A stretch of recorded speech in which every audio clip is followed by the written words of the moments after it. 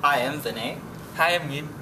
And so what we built for ECE 4760 as a final project is effectively a air hockey goalkeeper. What it does is it looks for the presence of a puck within a range of about a foot, and then and the puck is made out of black tape. It's black tape and two pieces of cardboard to help facilitate detecting the detecting the puck by the ultrasonic sensor. Because the corner reflector sends a lot of sound back. Yeah, okay. Totally. And so that sort of reflects the planar sound wave more effectively to the sensor. So what we have here is a pretty simple setup of the Atmega 1284 MCU receiving inputs from 3 HC-SR04 sensors. Something key about these sensors is they're triggered each of them is triggered at an interval of 6 milliseconds to get an accurate response, but they can be calibrated up to approximately 4 meters, although we got about half of that.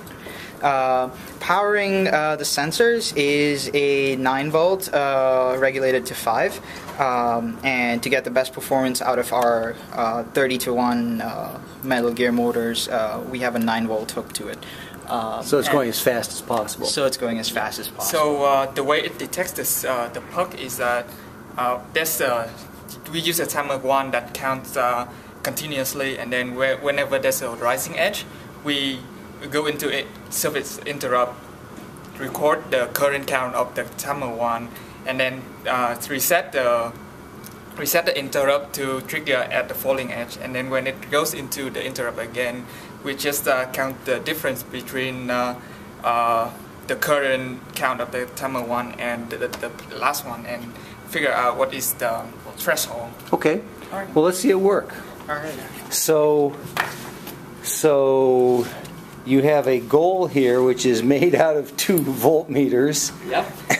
It's all that we can salvage for it. It's a fancy air hockey board. Okay, so we're in the hallway, and there's 2. Okay. And I see the light blinking on the thing, so that it must be okay. So fire it. Powered. Fire the puck. All right. So here's round 1.